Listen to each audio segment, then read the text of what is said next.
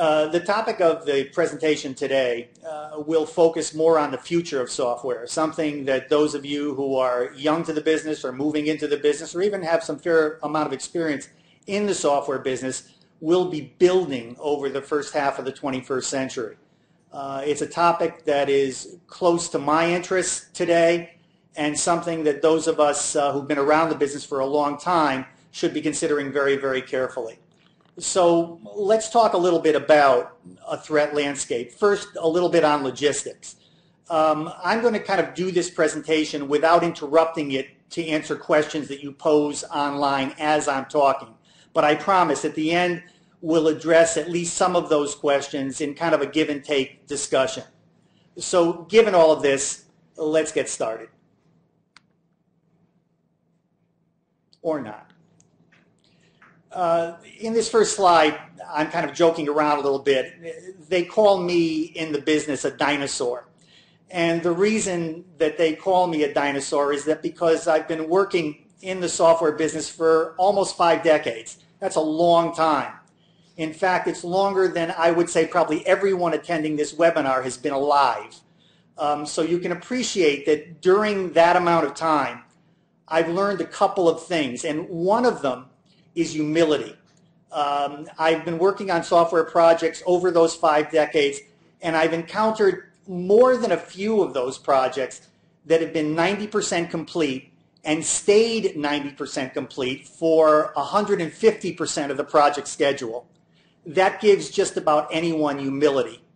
I expect that some of you will have or have encountered that aspect of the software engineering world. Working for as long as I have, it also gives me a little bit of perspective. I've seen an awful lot change over all of these years, and some things that haven't. And I've also kind of been able to understand what's transient in our business and what's persistent. When I originally wrote my book, which is now in its 8th edition, I began with about 300 pages worth of material. In the 8th edition, there are 900 pages of material. So a reasonable amount has changed and been added to the software engineering world. And every year we experience new challenges. But very soon, I think, as the software world begins to change fundamentally, things may begin to move too fast. Now, it's reasonable to ask, what do I mean when I say things will move too fast?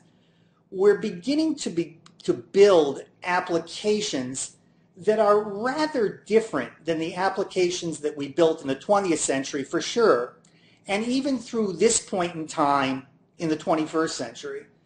We're building autonomous systems today that act on their own to achieve a goal set defined by its creators. The key difference in a true autonomous system is that very often there isn't a specific well-defined algorithm that it follows, but rather something closer or akin to machine learning, where the application autonomously learns from data mined from the infosphere.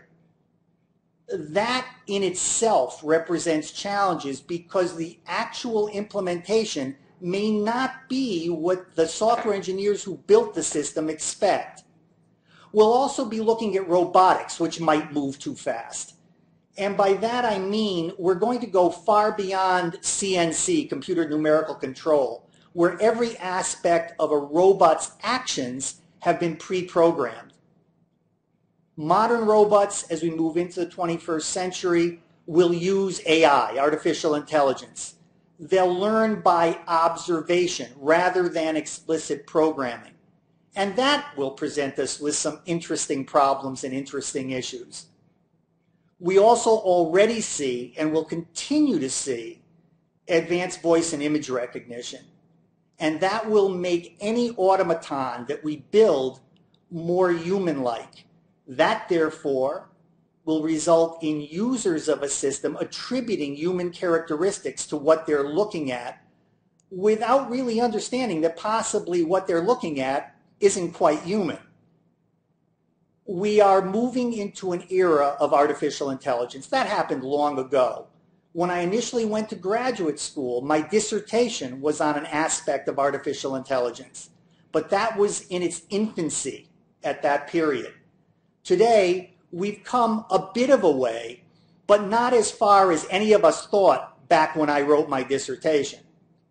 However, progress is occurring very rapidly now and may begin to occur exponentially as we move forward. The key is, what will all this mean? Where will we be going? In order to really understand where we're going, it might be a good idea to look backward from a software engineering perspective for just a moment. I know all of you know this, but indulge me for a moment. In the 20th century, a long time ago now, software engineers did what software engineers do. They analyzed problems, they designed adequate solutions at an architectural, a component, and a code level. They ultimately built those solutions and then tested them to form software and systems that were viable. They then integrated those systems into industrial products, consumer electronics, IT systems, mobile electronics, and the like. They built very constrained human interfaces, actually, with established interaction protocols. For example, for the past 15 or 20 years, the window point-and-click interface has been the dominant prescribed interaction protocol. I suspect, without doubt, that's going to change very, very soon. And of course, during the 20th century, software engineers produced millions of lines of code, some good, some not so good, dedicated to that specific goal set. We still do a lot of this, and we'll still continue to do a lot of this. But it is unquestionably old school thinking. The real issue is where we will go as we move further into the 21st century. If we think about that a little bit, I think the dominant technology that's going to change the world for just about everyone and will certainly change the role and the activities of software engineers is artificial intelligence. As I've already mentioned, we're already seeing significant improvements in voice and image recognition. Those will continue and become astoundingly good over the next 5 years. There are massive efforts at data mining, big data as it's called. And that will lead, as we'll talk about a bit later, to ways of connecting data that we've never been able to do before. And we'll also be encountering machine learning. We're already doing quite a bit of this, but we're going to go far beyond existing things like artificial neural nets and moving into some really sophisticated machine learning approaches that I think will lead us ever closer to an artificial intelligence that, as we'll learn later in this talk, I perceive as a threat. 21st century systems will begin to mimic human function and understanding. Later on in this talk, we'll talk a little bit about how humans and machines will merge. And if you don't think that's going to happen, look at any teenager in the United States or in India. A teenager has his or her mobile with them constantly, always looking at it, always using it, always relying on it for everything from social interaction to answering a question about who starred in a specific movie. The key is that if you observe closely, you'll notice that that teenager has begun to merge with his or her mobile device. It is part of them. And that's a little bit spooky for us old-timers. Spend some time looking at it, you'll see. At the end of the day, that's the very beginning of a merger that will become very important and possibly a little bit scary. It's also part, as we'll see, of the threat landscape. All of this will result in fluid interfaces and interactions that don't necessarily follow predictable patterns like we see today. it'll also result in systems, artificial intelligence systems, producing results that are not immediately apparent. In other words, we'll understand the result, but not how the system got there.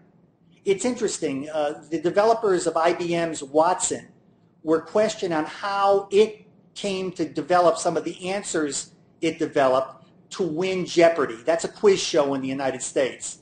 The AI beat Jeopardy champions from across the country, hands down, beat them easily. And developers of Watson were asked, how does it come up with these answers? And you know what? They really couldn't answer that question except in broad generalities. That's a little bit spooky. Let's continue, if we will, by big picture. And the big picture that we want to start with is a simple quote.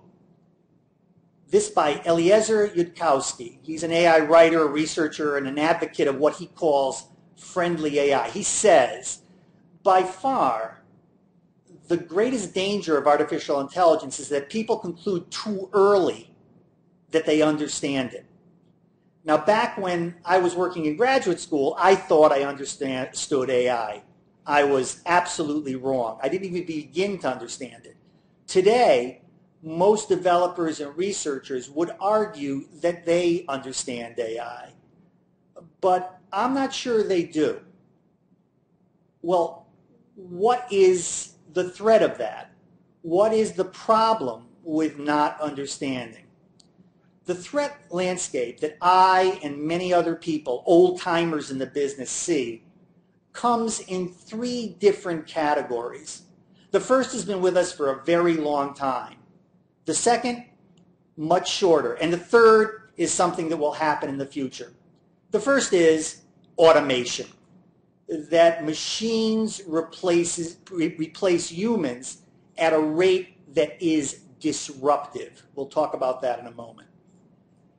The second threat in the landscape is that machines act autonomously in ways that are difficult to predict or control.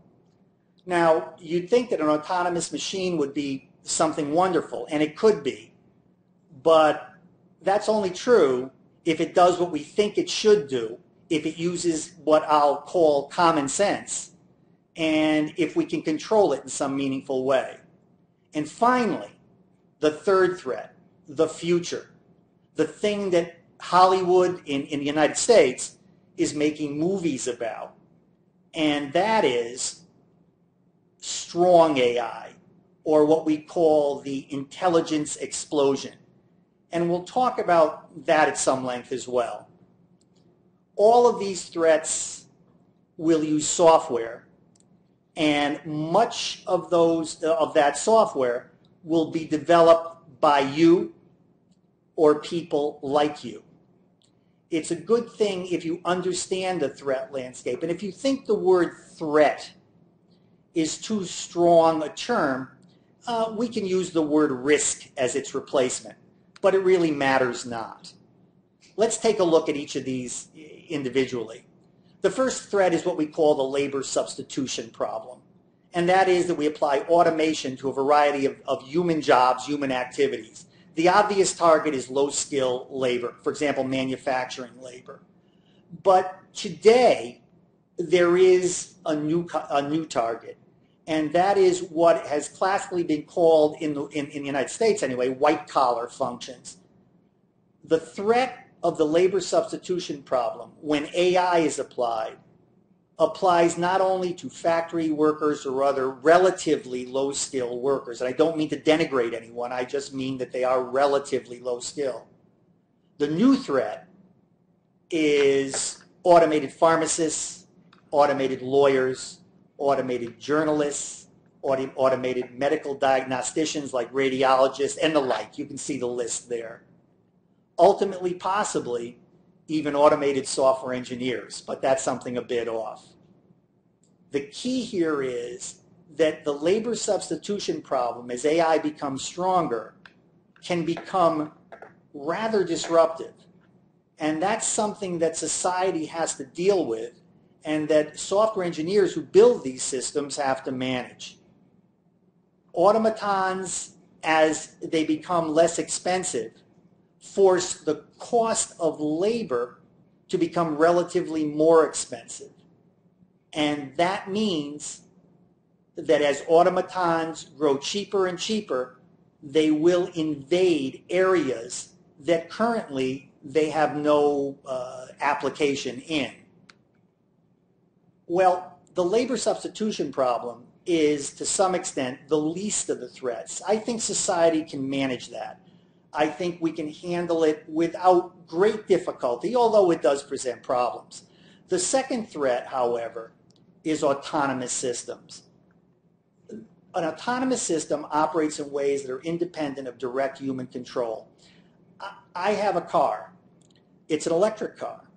It's an electric car that can drive itself on the highways. Drive itself on the highways right now, today.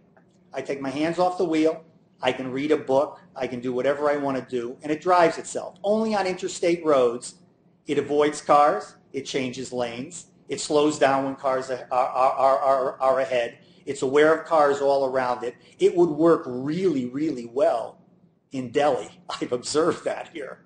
A lot less horn honking. But fundamentally, it's rather shocking the first time one gets in it and uses it. Because as a human, I give up control to the car. That's not really a threat. That's just advancing technology.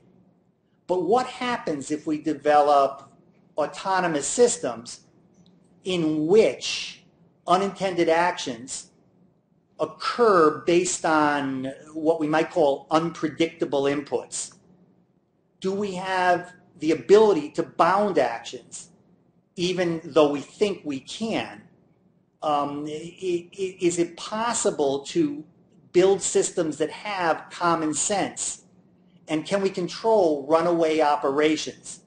Even more scary is when autonomous systems are weaponized. And at least in some countries, the departments of defense in those countries are working hard to build autonomous weaponized systems.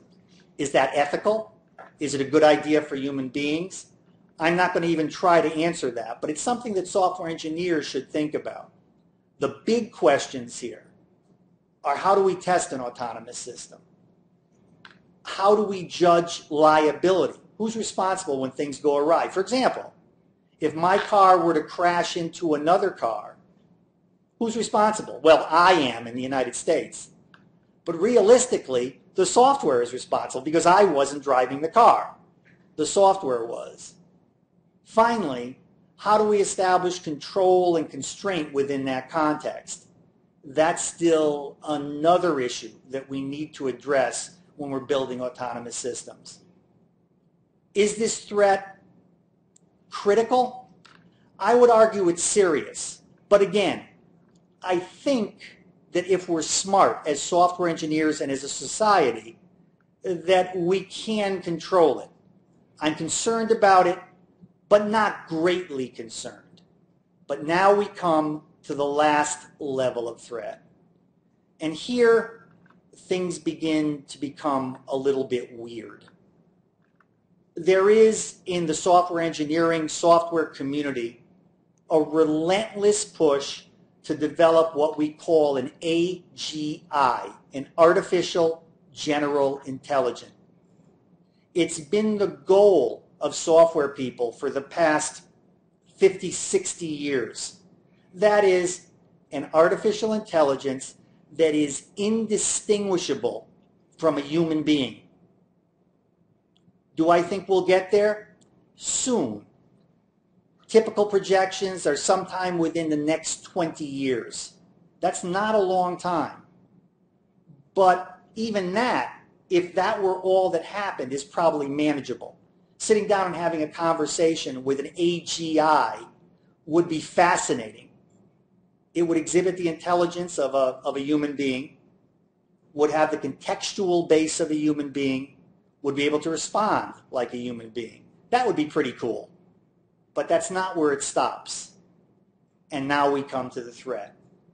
Once developed, the AGI will be improved and eventually improve itself until it becomes a superintelligence, In other words, it will get smarter, more capable, more all-seeing, until it exhibits an intelligence that might be 10 times more powerful than a human being, 100 times, 1,000 times, who knows? The bottom line is none of us, no matter how much they claim otherwise, can conceive of what a superintelligence really is.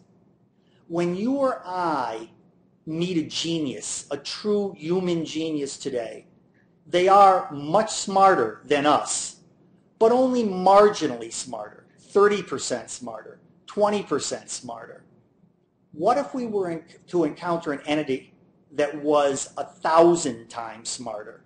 We have no idea what that means. And that means the impact on humans will be profound and could be catastrophic, what we call in the business an X risk. That means an existential risk, a risk to all of us, a serious risk. We'll talk more about this a bit later, but it's something to kind of think about as we begin to proceed more fully forward. Let's continue our discussion just a bit. If in fact I'm the only person who's worried about this, you probably shouldn't pay any attention. But there are some very smart people who have begun to worry about it. In fact, the very first, one would call it seminal article on this subject was written by Bill Joy, a computer scientist and chief scientist at then Sun Microsystems in 2001. He wrote an article in IEEE Software entitled "The Future Doesn't Need Us." And what he talked about was a superintelligence. Once a superintelligence was derived, he argued, human beings really are no longer very important. Well, we do a lot of other things, but no less. It was a warning in 2001. More recently, true geniuses like Stephen Hawking said development of a full AI, a superintelligence, could spell the end of the human race. I don't know. That sounds pretty scary. There may in fact be some truth to it. And Elon Musk, the founder of Tesla Motors and SpaceX, and I think the Henry Ford of our generation, called AI in general our biggest existential threat. Many, many, many other people are beginning to be concerned about what we call X risks. Let's talk a little bit more about this. I believe it is something to worry about. I believe that young software engineers should be thinking about this as they're tasked with developing systems that have artificial intelligence components or working on artificial intelligence applications in general. We have an immense internet-connected infosphere, and that allows an AI to access huge amounts of disparate data, achieving unusual connections, and therefore attaining in its own way powerful insight that might be beyond the abilities of a human. We're going to see rapidly improving machine learning algorithms. One of the problems, however, is that a lot of those algorithms are what are called genetic, and that means that in some ways they improve themselves, with the highest genetic component taking the lead. That means that software engineers may not have a very good handle on exactly how those algorithms work. That's not a good thing. And of course, as I've mentioned, we have the ability to process spoken and visual information at near human-like levels. We're seeing an awful lot of articles written on AI in the last year, actually. This from Ted Greenwald in the Wall Street Journal: can machines capable of autonomous reasoning, so-called general AI, be far behind the ideas that I just mentioned? And at that point, what's to keep them from improving themselves until they have no need for humanity? Now, some of you may think this is an overstatement or a big English word, what we call hyperbole. I'm not sure that's true. Back at the turn of the century, a lot of software people were sending out warnings about the Y2K problem. Some of you are old enough, I suspect, to remember that. I was not one of them. I was publicly stating at that time that there wasn't much to be concerned about, that a lot of the warnings that were made at that time were simply hyperbole. Turned out I was right. Now, today, I'm the analogy of those people in talking about AI. It may be that I'm wrong, but it also may be that I'm right. And if I'm right, this is something that software engineers need to worry themselves about a little bit. Artificial general intelligence. Within decades, the AI landscape is going to lead us to strong AI. And the characteristics of strong AI are represented on this slide. Strong AI will exhibit an ability to learn and learn very quickly from disparate information sources. They'll be able to process information effectively, have the ability to recognize patterns. And if you think about it for a moment, human beings are pattern recognizers. It's what we do best. They used to say in the software biz that computers, using that general term, although frankly really what they meant was software with some sensors, would never be able to recognize a human face. Well, that was wrong, because today we have facial recognition systems that are really very, very powerful, and that's just the beginning. Once an artificial intelligence begins to recognize patterns coming out of a variety of different data points, there will be almost no limit to what it can contribute to our understanding of the world, but also to what it can do. And that's something we have to think about a bit. Also, an AGI, an artificial general intelligence, will have the ability to reason and plan across a broad range of natural and abstract domains. It'll be able to understand context. It'll be able to communicate with us at a human-like level. And that's really pretty exciting. I mean, I would want to work on the project that built such a system. And as I mentioned a few moments ago, if it stopped right there, I'd be cool with it. And in fact, as I said, that project is already ongoing. The question is who's going to get there first and when is it going to happen? Software developers haven't really given lip service, let alone serious thought, to any safety concern or ethical qualm related to the creation of artificial minds. That comes from Nick Bostrom, the writer of a book called Superintelligence that I'll talk about in a few moments. It turns out that he's absolutely right. Most of us, including me to some extent, are so excited about the idea of creating an artificial mind that we don't really spend much thinking on any safety concerns or ethics involved with doing it. After all, it's really cool to build things, particularly things like an artificial mind. But I think it's time for us in the software business, because we're the folks who will do it, to step back and say, what are the safety concerns? What are the ramifications of doing this? Now, we already use AI and will use AI in a variety of ways within the software engineering world. The list is shown on the slide in front of you. I'm not going to go through each of those topics because it turns out that each one of them would be the subject of a webinar on its own. But software engineers moving into the 21st century will use artificial intelligence applications for everything from aspect and pattern mining to quality assurance to reverse engineering to project management or risk assessment. It will help us do our jobs, particularly when we're working on 20th century kinds of applications, more conventional IT, embedded software, the kinds of things that we did back in the 20th century and continue to do right into the 21st. But the big question is, what might it do in terms of creating problems for software engineers who begin to rely or overly rely on the AI to do their work for them?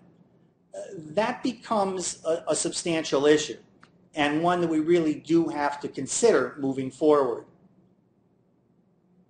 And as we do, we will build more AI, using AI to help us as software engineers. We'll have the domain of conventional software. We'll have the domain of AI software. And as I note on this slide, software engineers will integrate existing IT, mobile, and embedded software into an AI infrastructure. And that means that we'll contribute to the direction and the height of the trajectory to which AI flies, at least at the beginning. The question is, what happens after the beginning? The AI systems, the AI in the systems that we build are all about creating something more human-like, interfaces and information and processing that becomes more human-like. It's no longer, for example, about designing human-machine interfaces. That's very 20th century. It is about building systems that merge with human activity. You recall earlier I said that young people were already merging with their mobiles. Well, that's true. But what happens when we go much, much further than that? When we have direct ocular implants, direct brain implants. That's coming, folks. It may sound like science fiction. It isn't. The question is, who develops the software for those things? How controllable is the software? How do we quality assure it? How do we test it? How do we ensure that its design is solid and that it will create no harm? And as we move to build AI software into systems within the merger, how do we build in self-control and self-constraint? No one really knows today. Some people might claim they do, but no one really knows. How do we build in the stops, as we call them, to protect the system and those who use it from the system and from unanticipated situations in which the learned or algorithmic logic turn out to be wrong? Not to mention the security concerns associated with somebody hacking a direct brain implant, an ocular implant, or any other situation which interacts directly or merges directly with human beings. A quick pause for a drink of water. Let's move onward.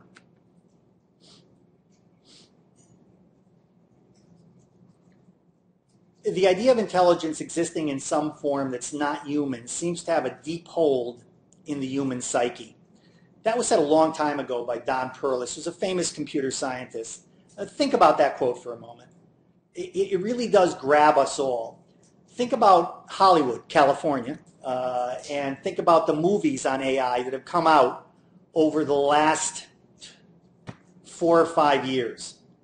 It seems that the entertainment industry is obsessed by the concept of AI. And they sometimes say that science fiction, which is what they think those movies are, is a harbinger for the real world of the future. It turns out that I think that's the case. And yet the idea has a deep hold on our psyche. And that's why so many people are so excited about it. I mean, if I look at you as an audience, I would say, by raising hands, how many of you would want to be on the team that develops the first artificial general intelligence? How many of you would be willing and want to work on the team that gets close to building the first human-like application where you can sit and talk to a machine, to software, and the software would be human-like, would react? And then, how many of you would want to work on the first robotics application where the software of the general intelligence is embedded into a humanoid type of robot that could do wonderful things like caring for the elderly or removing toxic waste when it does happen, or working in dangerous or bad environments, that would be unquestionably a very exciting thing for you to do. I would want to do it, and I suspect that many of you would, if not all of you would as well. It would be very cool software to work on. But then again, how many of you would go further? How many of you would be willing to work on weaponizing an automaton? And in fact, using that weaponized automaton to, well, let's be blunt, kill people. That's not so good.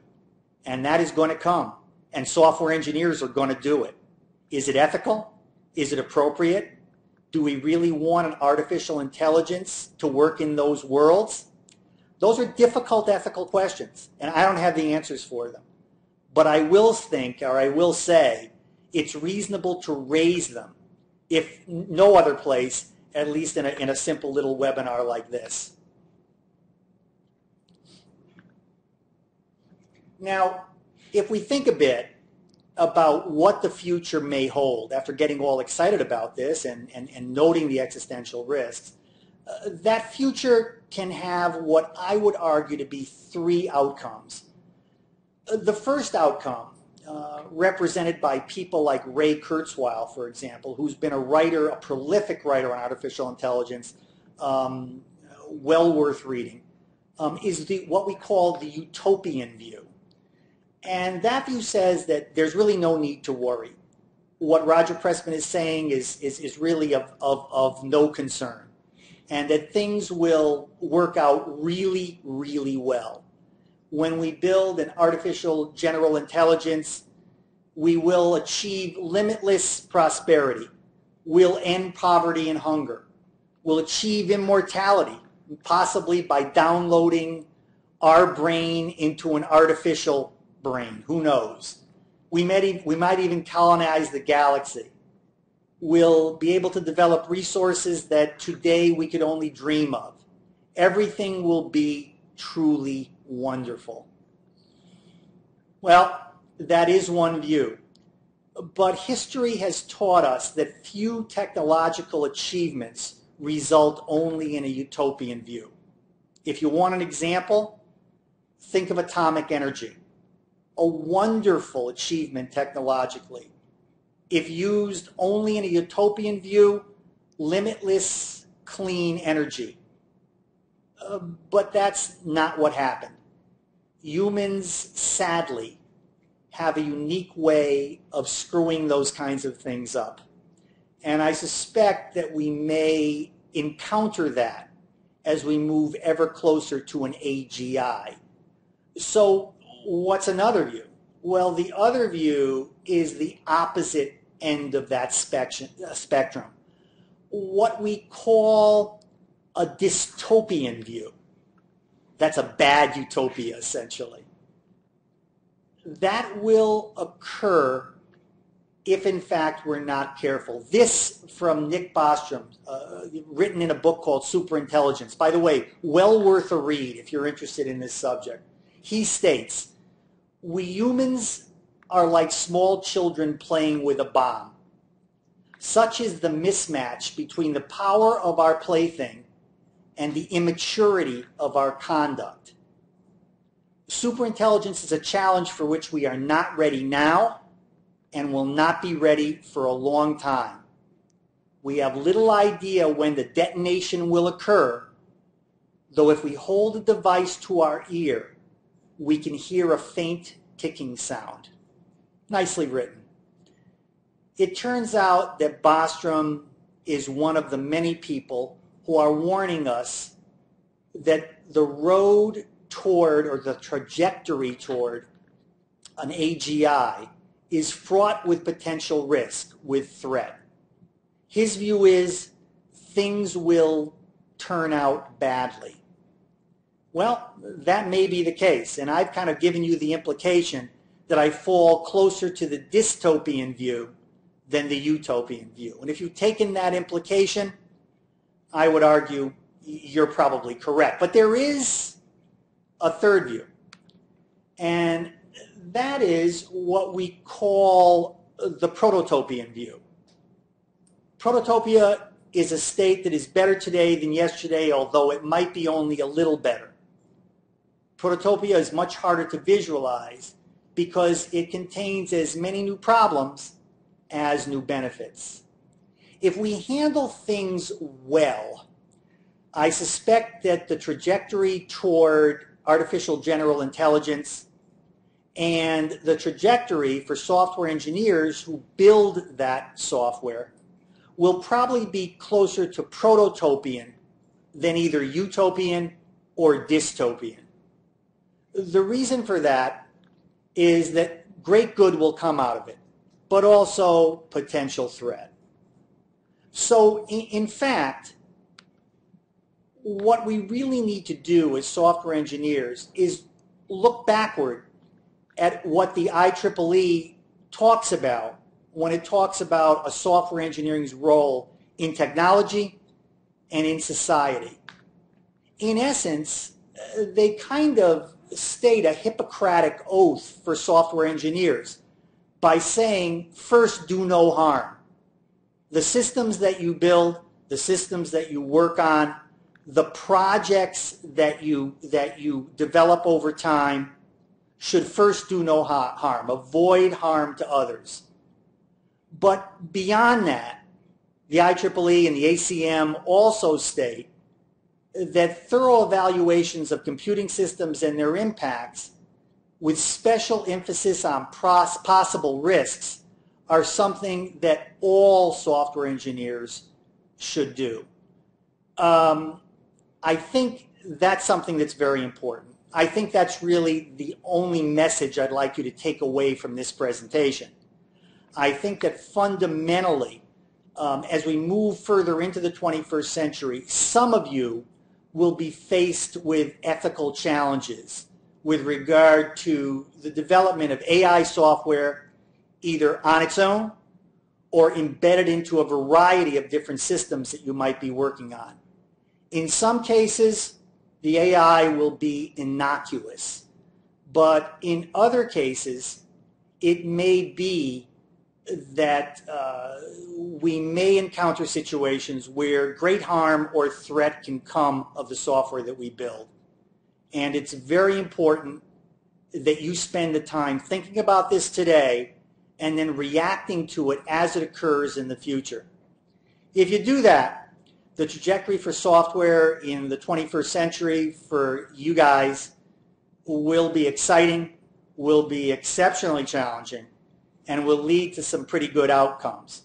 If you don't do that, then we have a threat landscape, and then we'll be forced to manage it. I only hope that we can. That's the end of my webinar presentation, but I would be happy to address any questions if you have any. I'm trying to scan through here to see what we've got, if anything. Let me just see. Bear with me for a second. Okay, hold up. I ask you to bear with me for just a second. All right.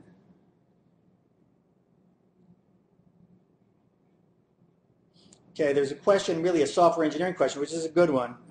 It's a hard one to answer. I'll read it. I won't identify the person for privacy reasons.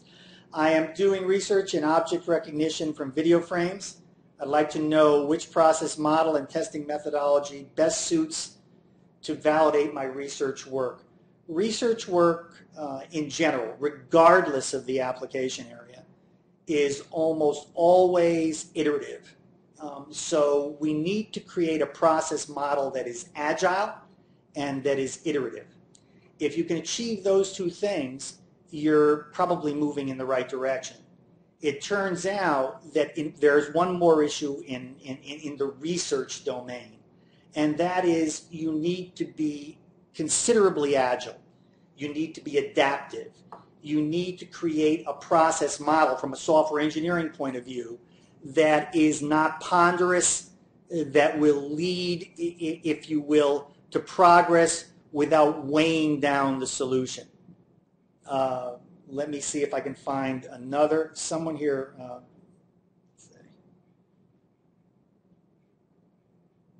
Okay, I'm just reading, sorry, give me a second. Okay, somebody makes a statement, however autonomous and mature robot systems will develop, they will always miss the emotional part of being a human being. I don't deny that, but let's be careful here. I don't want to get into a broad discussion of what a human being is, because that's tricky. I will, however, tell you that is a human being really the component of the various aspects of one's brain, one's thinking, one's sensory inputs. What is human? That's something that we're going to have to address. I'm not suggesting that artificial general intelligence will replace a human being. What I am suggesting is that an artificial general intelligence can evolve into a super intelligence, and a super intelligence might very well threaten human beings. And that's not something that one should take trivially. Another question, is there any focus or attempt being made in taking these inputs and, wait, it's moving on me, help. Hold up. Let's see, is there any focus or attempt being made in taking these inputs and strengthening software engineering and university academics? In other words, are these topics discussed when we're building, when we're educating future software engineers? Well, I'm sure some professors talk about this in passing. I think, frankly, we should be spending a lot more time on ethics for software engineering students.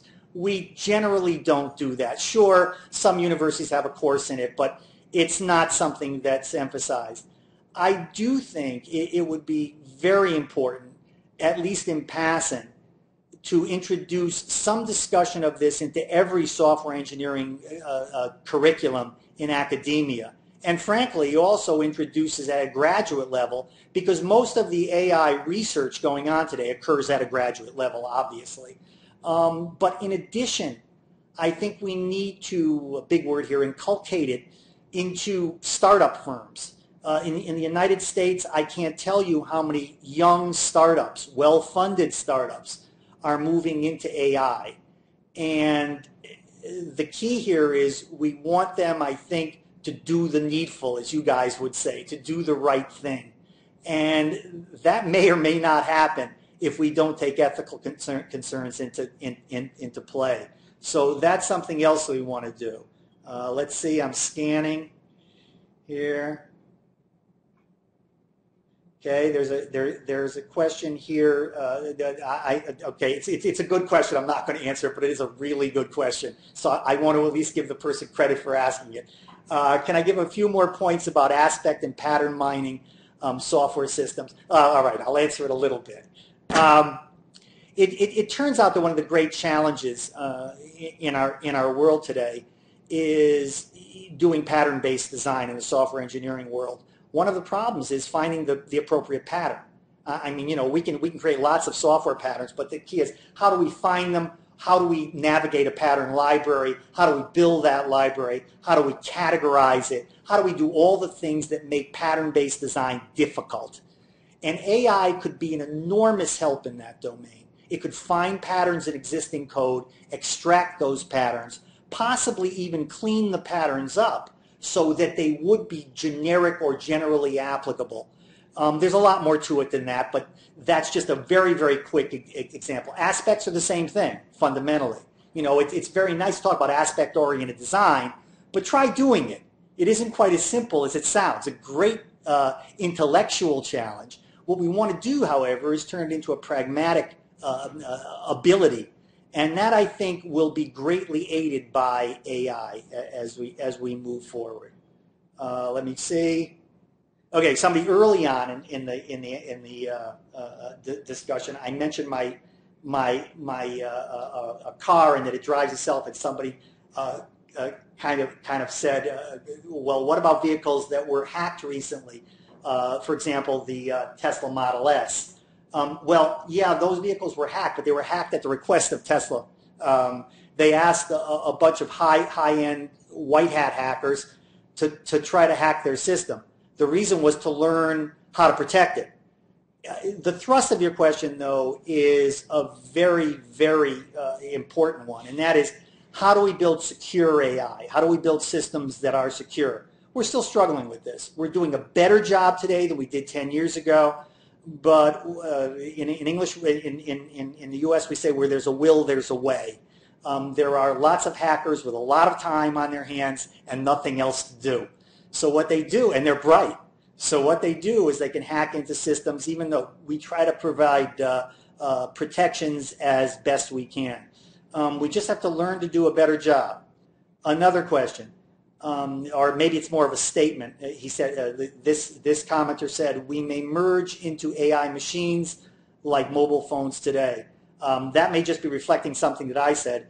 I was at a wedding recently. Okay, I was at a wedding, and there were lots of very young girls, teenage girls there, and they were on the floor dancing. Okay, that's what teenage girls do, and it was cute and funny. But the one thing I noticed that was fascinating is all of them were dancing and holding their mobiles in their hands. And as they were dancing, they were looking at the mobile. This is while music is playing at a wedding. They were looking at the mobiles, taking selfies of themselves as, in fact, they were dancing. They and the machine were an extension of their arm. And they had their party dresses on, and they were very cute and young and silly. But the mobiles became them.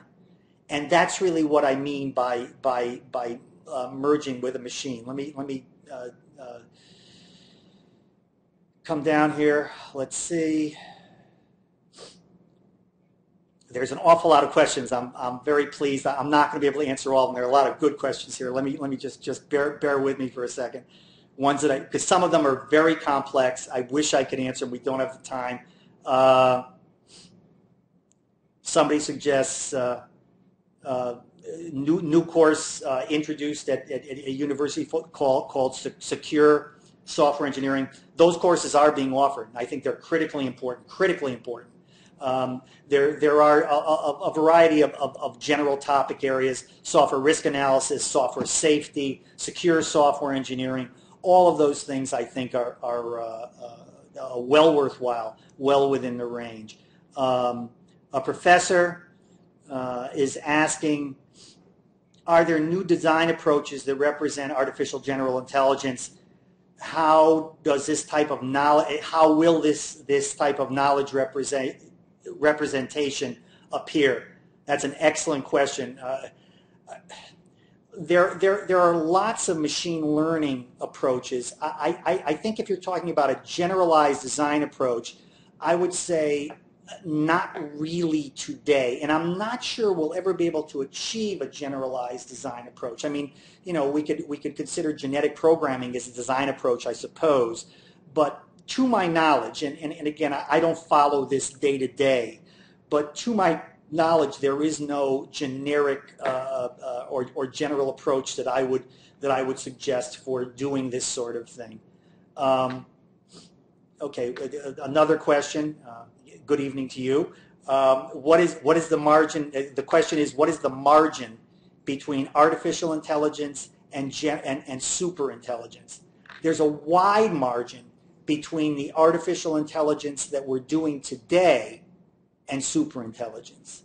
There is a smaller margin between artificial general intelligence and super intelligence. Remember, we have not achieved artificial general intelligence. That is true human-like intelligence. That will happen, best guess, between 2035 and 2040. That is well within the working lifetime of, I would guess, almost everybody watching this webinar. Not me, but everybody else. That's very exciting. But the question is, what is that margin between AGI and superintelligence? Well, here's the thing. If the intelligence is artificial and general intelligence, that means it's human-like. Now think about yourself. You can write an algorithm, can you not? Factor that algorithm and improve it. Is that the correct? I think everybody would agree, yes, it is. Well, if you can do it, an AGI can do it. So now the question is, if the AGI begins improving itself, it looks at its source code, if source code is the way it manifests, and says, I can factor that source code. I can improve my own design. And it does that incrementally, just a tiny bit, 1%. It becomes 1% faster, smarter, more contextual, whatever. Well, now that faster, smarter, more contextual AGI says, oh, wait, I can factor my code again and make it another %. But remember, it's doing this at the speed of light.